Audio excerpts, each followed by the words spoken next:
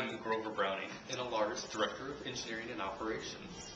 NLR is the strategic network resource for advanced research and innovation.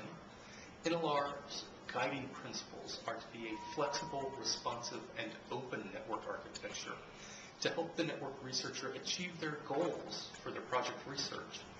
NLR offers a traditional variety of services, including a telepresence exchange, Layer 1 optical circuits at speeds of 10 gigabits or more, point-to-point and point-to-multipoint VLANs across our nationwide FrameNet service, and traditional routed services on NLR PacketNet. We also offer measurement and monitoring and time-slice computing research on our NLR View network research clusters.